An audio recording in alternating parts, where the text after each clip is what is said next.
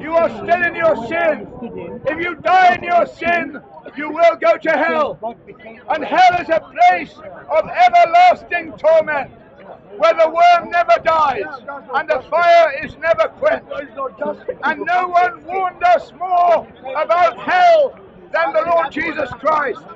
And he was the personification of love. God so loved the world that he gave his only begotten Son, that whosoever believes in him should not perish, but have everlasting life.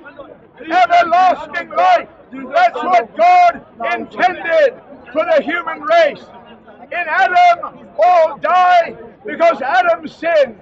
And Adam is the head of the human race, the federal head of the human race. In Adam, all die. In Adam, all are dead in trespasses and sins. But in Jesus Christ, all are born again to eternal life. You must be born again.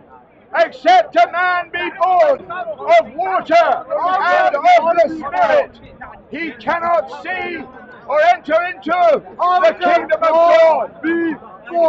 God's kingdom has a king, and the king of the kingdom of God is Jesus Christ. And his reign will never end.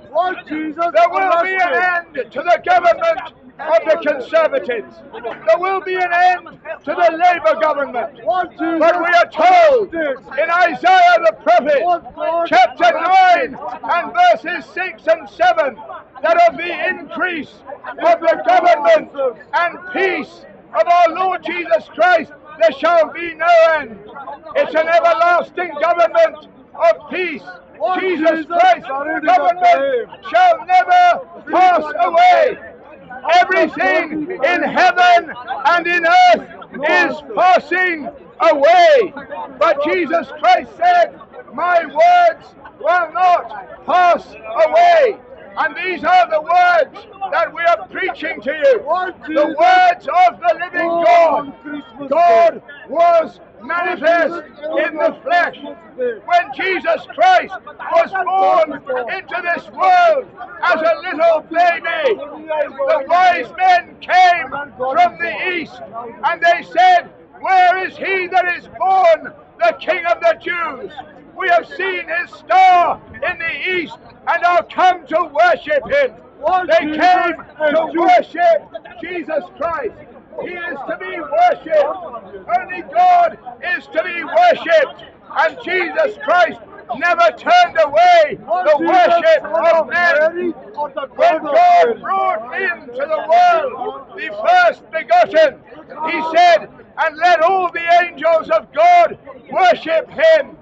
Angels don't worship angels. Angels don't worship prophets. Angels only worship God. And let all the angels of God worship Jesus Christ, because he is the Word of God. He is the eternal Word of God. And he took on our humanity for the abolition of death, to destroy death. By death, Jesus Christ has destroyed him that had the power of death. That is the devil. Do you realize, those of you who are dead in your trespasses and sins, only Jesus Christ can make you alive from the dead. The whole of humanity is dead in sin. But Jesus Christ came to raise up the dead and quicken them. And only Jesus Christ can give you the assurance of where you are going in eternity. Christ died for our sins, and he was buried, and he rose again the third day, according to the Scriptures. Because Jesus Christ is alive, because Jesus Christ has conquered death. You don't need to live in despair. You don't need to live as someone who is under the weather or under the circumstances. Because Jesus Christ is the life. And when he came into the world, he laid down his humanity as the payment for our sin. That's why John the Baptist said of Jesus Christ, he said, "Behold, the Lamb of God that takes away the sin of the world." Jesus Christ is the life. Jesus Christ is the living one. Jesus Christ is the life of God. And he was willing to lay down his humanity for sin, that sin's penalty might be paid. And Jesus Christ has paid the penalty for sin. If you are going to pay the penalty for your own sin, you have to go and pay it in hell forever and ever. And there's no repentance in the grave where you are going. There's no second chances. After death, the judgment. It's appointed unto man once to die, and after death, the judgment. There is a judgment. And the one who is the judge of the living and of the dead is Jesus Christ. He alone is qualified to judge, because Jesus Christ alone was without sin.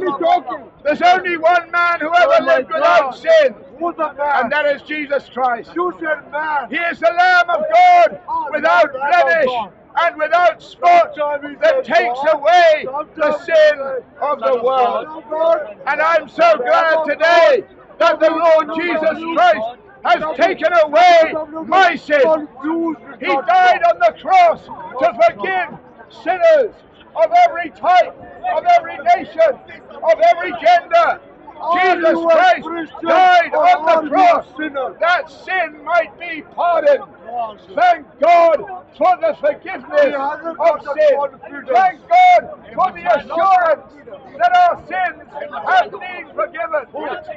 Because Jesus Christ is the one who obeyed the covenant of works. God required man to obey the covenant of works. And you have all broken the covenant of works. You are sick mentally. You have all broken the covenant of works. That's what they said about Jesus Christ. They said he's mad and has a devil. Why do you hear him? But they said, how can a devil open the eyes of the blind? Jesus Christ opened the eyes of the blind. And they said he was mad and had a devil. That's why they call us mad. Why? Because they call, Jesus Christ said, if they call the master of the house Beelzebub, then how much more will they call his children? That's why they call us names. That's why they call Christians names. Why? Because they hate the Lord Jesus Christ. You know why the world hates Jesus Christ? Because he said the world hates me because I testify of it, that its works are evil. But remember, they hated me before they hated you. And if they've hated me, they're going to hate you as well. If they've listened to my words, they will listen to yours too.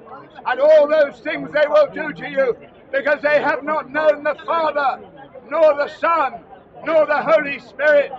God is one, Father, Son, and Holy Ghost. There is no other God except the triune God who has revealed himself through Jesus Christ. There is no other revelation of God.